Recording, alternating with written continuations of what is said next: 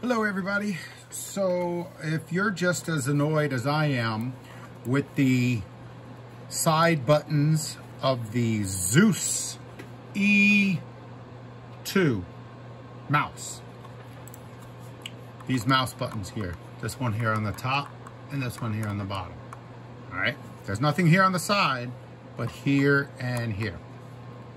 If you're as annoyed as I am with these mouse buttons, and you want to stop them from functioning, well, unfortunately, you can't do it in the software. You can't do it in the hardware. There's only one way to do it, and that is with some needle nose pliers. So what I'm going to do, for the first time ever, I am going to try to remove the buttons from this mouse without breaking the entire mouse. Now, before you say, what? You're crazy. Why don't you just give me that mouse? You know, it's a $15 mouse. You can pick them up on eBay for 15 bucks. So why would I want to waste my time mailing something that's going to cost me $6 to mail when it's only worth 15 bucks? It's not a programmable mouse. So what I'm doing basically is just taking this screwdriver here, and I'm going to attempt to pop it out without breaking the housing. I don't know if it's gonna work. I'm gonna give it a shot. I got other mouses, so I'm not worried about that. If it breaks the mouse, then it breaks the mouse, you know? I'm not worried about that at all.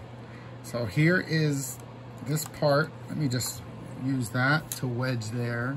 And I'm gonna grab this. Now the question is, will what I'm doing break the functionality of the mouse buttons on the top? And I'm not quite sure. So nothing, oh, look at that. Boom! Took off like a rocket ship. All right, so that's good. That's problem number one solved. Let's see. Is the mouse working? Yeah, let's see. I'm gonna just test it. You know something? Screw it. Let's go ahead and try to remove this one also. Now that I have a little nook in here, all right, we're just doing this, removing it. Brute force. Brute force is what I want to do here. I don't want it to go inside, so I'm just gonna twist it around and kind of see if I can rip this sucker out without it popping inside. That would be a oh, look at that. That simply came right out. So you gotta be pretty aggressive with it. So there you go. The mouse button has been removed. So now let's see. Let's see. I'm gonna show you my screen here. There's that. I'm gonna adjust the monitor so you can see it clearly. All right, so.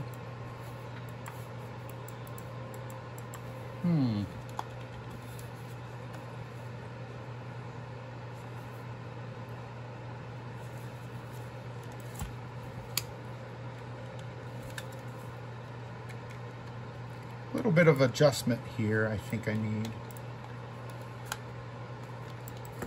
There we go. So just to let you know what I needed to do. Just now, this little plastic part was popped out too far. So therefore, this part here wasn't wanting to work as clean. So now, what I did was I used the screwdriver. I pried this up, I popped that in, and now she works. As you can see, let's put on, I don't know, what do you want to watch here? Let's give it a shot. Take a look and see what's going on here.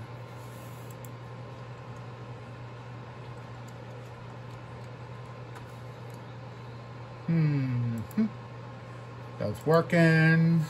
Oh, there we go.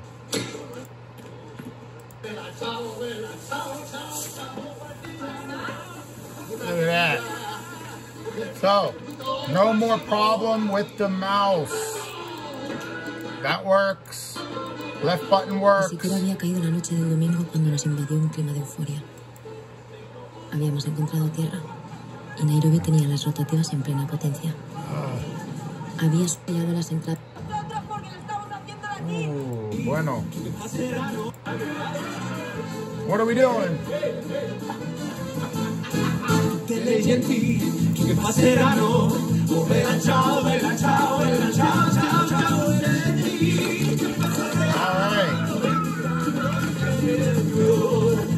So it looks like it works. The solution is simple. Remove this with this, with that, and use a relatively small, let me show you. Here's my finger and there's the thing. So not a big screwdriver, but small one, you know. And then that removes that, and now you got a fully functioning. Now, don't forget, this was a dumb mouse to begin with, and they call it dumb, meaning it was non-programmable. So all I did was remove it. It wasn't glued or anything in there. It was just in there with some springs. Nothing's moving around inside, which is great. And there we go. She functions perfectly. I'll never have to worry about my thumb hitting those side mouse buttons at all and paging my thing forward or paging it backwards. It is now a beautiful mouse, okay? All right, I hope you enjoyed this. Make sure you subscribe and like the video, or not. It doesn't matter to me. But I do love you guys for watching. Bye.